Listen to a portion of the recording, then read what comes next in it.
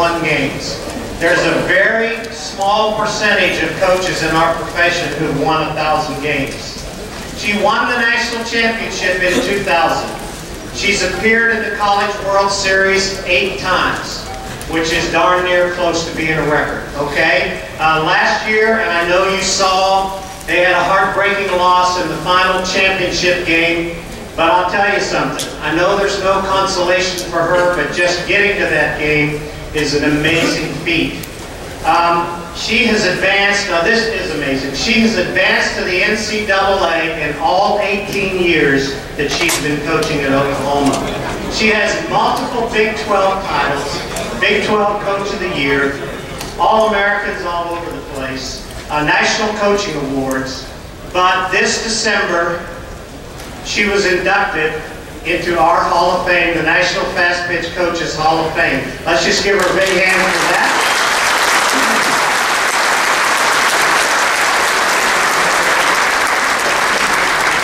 Tell you that she's a great mom, has a great family, and knows how to put things in perspective, and you're going to hear about that now. Patty Gasso.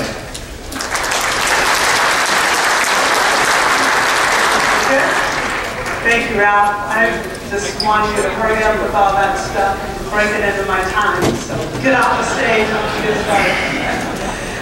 It's a pleasure to be here. I love coming out here because I don't get to spend much time out in this part of the country, and I love it because you guys are always so excited and want to, so much knowledge. You ask questions and you absorb, and I love that. There have been other places I've gone to where everybody already knows what you're saying, or at least they think they do, so you just kind of whatever. But what I'm doing today, no PowerPoints, no nothing. This is just really me more a pep talk to you as coaches as you get started, whether it's in your high school season or your travel ball season. It's some stuff that's going to make you laugh. It's some stuff that's going to wake you up. It's some, you know, I'm hoping that you're going to walk away with some ideas. But I really, really want you to understand what the word coach means. To be called Coach Gasso, to me, is an absolute honor. It's an honor. It's an honor. Because I understand that I am more than a coach. If you look back at your careers, you guys, and if you played sports and you look back and you go, someone asks you, who is the most inspirational people in your life? You'll say your parents, and usually if you're an athlete, you talk about a coach. Someone who inspired you one way or the other. That's who we are. And we forget about that. We get caught up in winning and losing. Now, Ralph said, oh, you know, we got to the national championship game. If you know me, yes, we did. But it still burns me that we don't hold the trophy. Absolutely. It burns me. But I understand. It took me a while, but I figured out that I am more than just a coach that wants to win. I am a mentor. I am a parent. I am a teacher. I am a coach. I am a groundskeeper. I am a psychologist. I am so many things to these kids. And that's who you are. Be ready for this responsibility, because it is a major responsibility. Just like parenting, these are your kids. They're not just your players. Now, if that's too much on you guys, then think twice about it, because these guys need you. This is a huge responsibility for us. Let's talk a minute about parents, because a lot of you might be parents. I am a parent. I have 2 sons, a 24-year-old who is my graduate assistant, and we can talk how that works later, not right now. And I have a senior son in high school. And as a parent who grew up as a coach, I think I'm pretty realistic about my kids and their skills. And my oldest son went to a small college to play baseball.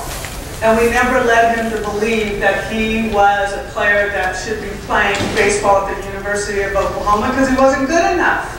Bottom line. You guys know what you're dealing with out there. And parents think that their kid's the greatest kid that ever played softball.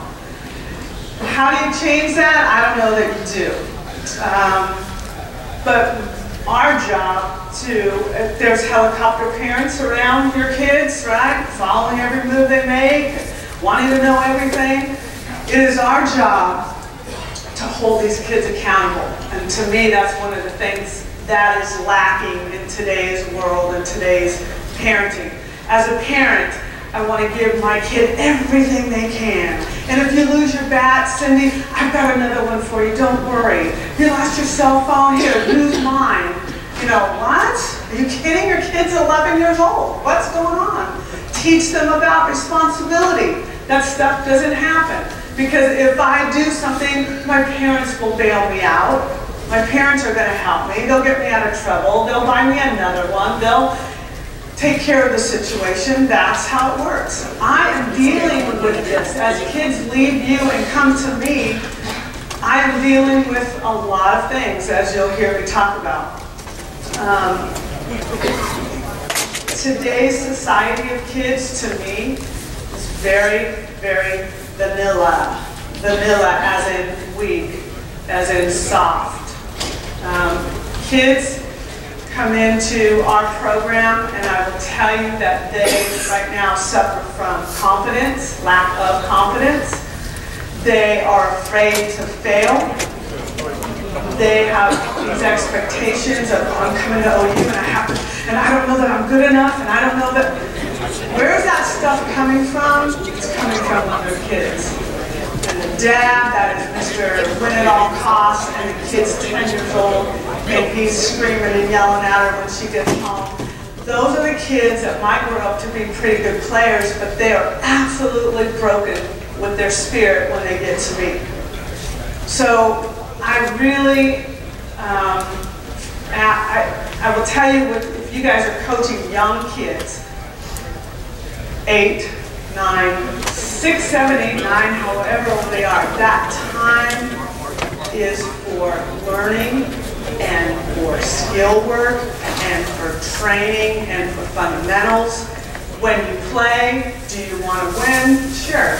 If you don't, it's okay. Yes, I am saying that to you. It is okay, because when they're kids, they need to learn. They need to learn how to play the game. I watch a T-ball. No, I almost said slow pitch. No, I do not watch slow pitch. They still play slow pitch in Oklahoma. Believe it. The slow pitch season in high school is starting right now.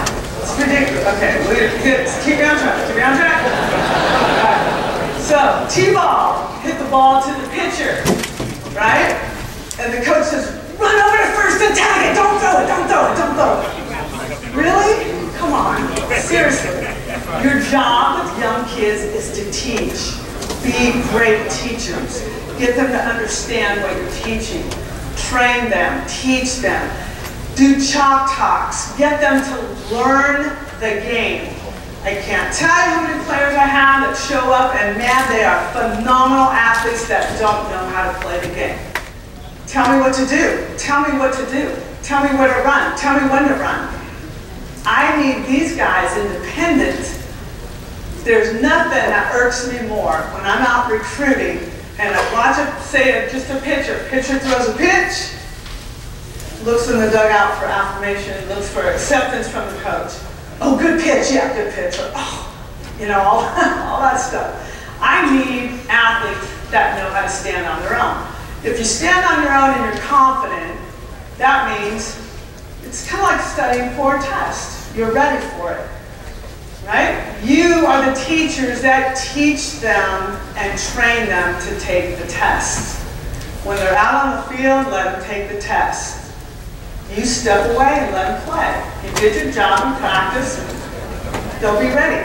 Now, does that mean no teaching in games? No, still need to teach. As they get older, you let go of the reins a little bit, because they should know. When they're young, you still need to get out there. But man, I'll tell you, the interference from parents is tough. And I will tell you something that you might relate to. Some of you can do this yourselves, and some of you right now probably can't. At the University of Oklahoma, the expectation is to win a national championship. That is my expectation. Is that my administrators? They would like it. They would like us to do well. About 3 years ago, I had a really tough time in coaching. I wasn't very enjoying much of what I was doing.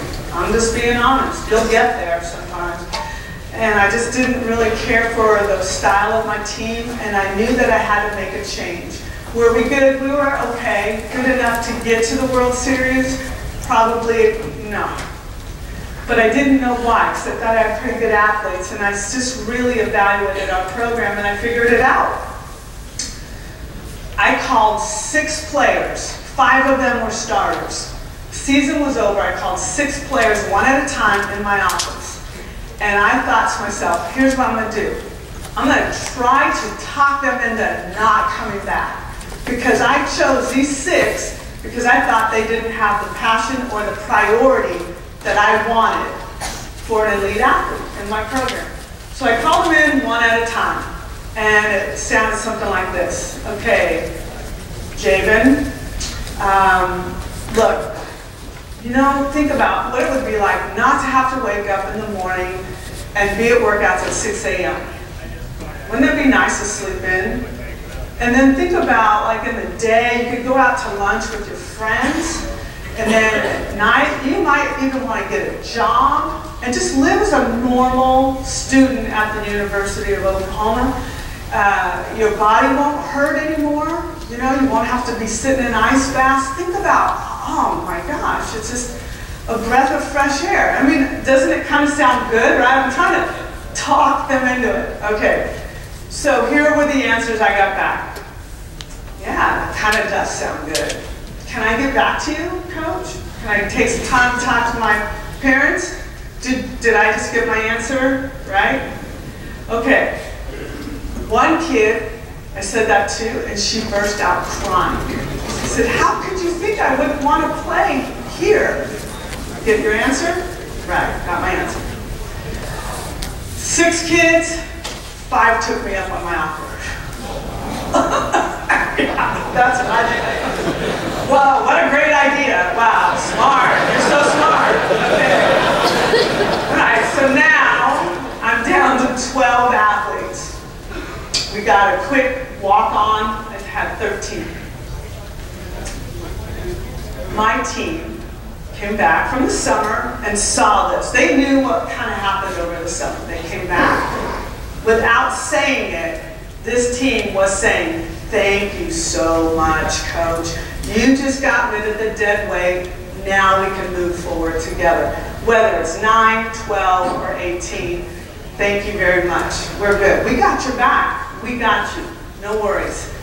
And that's how I took them. Practices were awesome. Effort, outstanding. Commitment, 100%. You know what it feels like to throw pitches, throw batting practice to a kid that doesn't want to be there?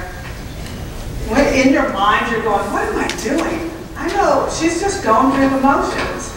But as long as you keep doing it, you're not going to change the outcome. These are elite athletes who have other things on their mind, and softball isn't it. Now, can you do that? Some of you can, some of you work with young kids, some of you can, some of you can't. But let me tell you what happened after that, okay? My team is playing pretty well with such a small group. We were short in some areas, but their heart wanted it more than anything, and sometimes that makes up for it.